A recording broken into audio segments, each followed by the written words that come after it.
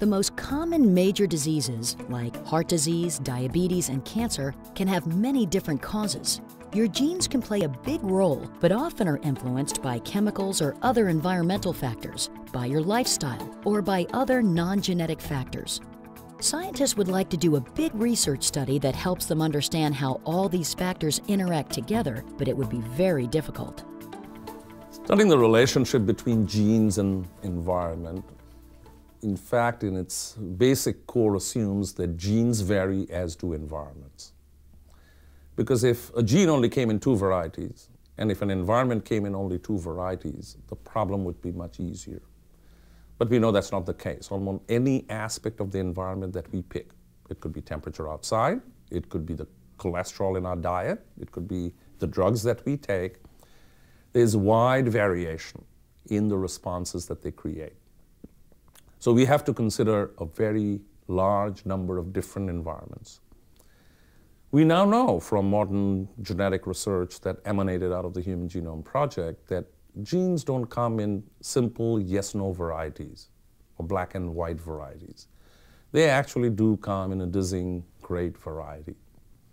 So that also means we've got to sample lots of individuals to make sure that all of the varieties that comprise man, in this case, or humans, in fact, are included.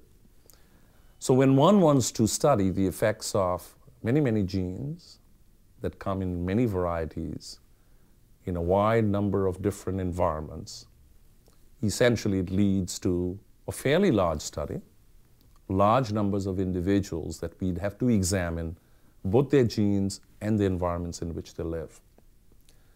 What makes it particularly both difficult, challenging, and exciting is we have to follow these individuals. Disease is itself a dynamic event. So this means that in order to understand disease, we have to follow individuals over a period of time. And the longer we study them, the much more subtle aspects of disease, when it occurs, in whom it occurs, what precipitates the disease, and how it can be mitigated, can be understood with much greater detail than we currently do. No program large enough to do this has ever been done in the United States, but other countries have begun studying gene-environment interactions. Many people in these countries have given their permission for researchers to take genetic samples, and these researchers will study the genomes in conjunction with environment and lifestyle to better understand how these factors interact to cause disease. A number of countries have just launched research programs to study this, including Great Britain, Iceland, Estonia, Japan,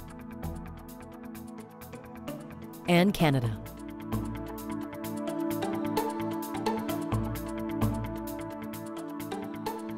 Here in the United States, the National Institutes of Health and other federal health agencies have a similar project in mind, but it has not yet been approved or funded. NIH would like to get a lot of public input before going ahead to make sure U.S. citizens are comfortable with the project, have a say in how it's run, and are willing to participate in it. What would really give us answers to how disease occurs would be a genes and environment study of hundreds of thousands of people. People in different parts of the country exposed to different kinds of environmental risks from different ancestral backgrounds, trying to really understand, not just for a few people, but for a very large number of people, a snapshot, if you will, of our country. What is going on in terms of their exposures? What kinds of hereditary factors do they bring to those exposures based on DNA? And then what happens over the course of a few years in terms of whether illness occurs or whether they stay healthy. To do that kind of analysis, you need a lot of information about those people. So they would need to be willing to volunteer for a study where they're going to be tracked rather closely to see what's happening as far as their medical health, as far as their DNA, as far as measuring things about what's in the environment around them.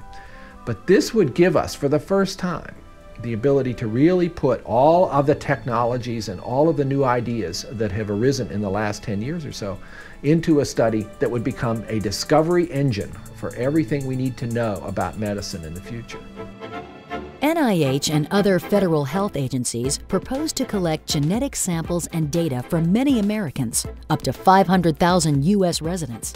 In order to reflect the diversity of the American population, participants would need to include men, women, and children of all ages who come from every level of society and every ethnic group, who live and work in rural, urban, and suburban areas. In some cases, everyone living in the household might be asked to participate. Someone from the study would explain how the study would be done and what would be involved if a person were to agree to participate over the life of the study, which could go on for 10 or more years. The volunteer would need to sign an informed consent agreeing to participate.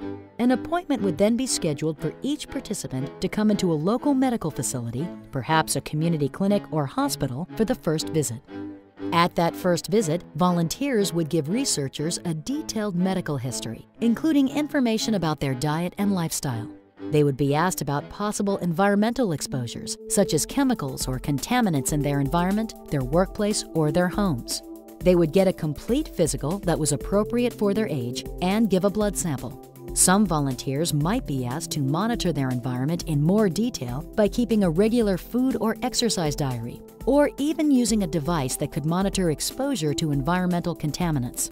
Periodically, perhaps every 6 months to a year, someone from the study would contact the participant to update their medical data with new information about general health, new illnesses, lifestyle or diet changes, and environmental exposures. A second physical exam might be done toward the end of the study. The blood sample and the data collected would be coded before it was sent to the National Institutes of Health. The name of the volunteer would be removed from the sample and data and replaced by a number. The coded blood samples and data from all of the participants would be sent to the National Institutes of Health. There, a genetic analysis would be done on the blood sample. The data from the genetic analysis and the blood would be stored along with all of the other information collected on that person in a databank. Researchers could apply to the NIH to access the coded samples, genetic information, and other medical data in order to study how genes, environment, and lifestyle contribute to health and disease.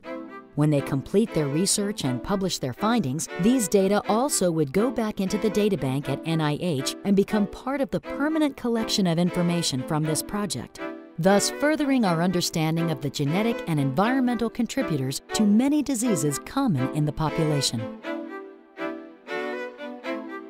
Researchers would then be able to look at this de-identified information and mine it for all kinds of conclusions about why disease occurs. So if, for instance, in this cohort of 500,000 or so people over the course of a few years, a number of cases of diabetes were diagnosed. Well, okay, who got diabetes? What was the circumstance as far as their genetic risk, and what kind of environmental exposures? In that case, you'd particularly want to look at diet, you'd want to look at exercise. How does that all fit together? And are there particular subsets of diabetes that we hadn't appreciated before that you could actually take apart when you have this volume of data and a lot of very smart scientists and physicians looking at it?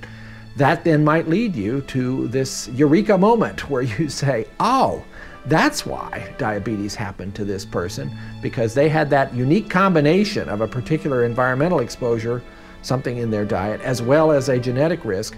And now we can start to use that information to prevent diabetes in people in that circumstance in the future. The Genetics and Public Policy Center at Johns Hopkins University has been asked by NIH to find out what questions or concerns the public has about big genetic studies like this, and will be holding focus groups, community leader interviews, and town halls in different parts of the country to discuss this proposed project.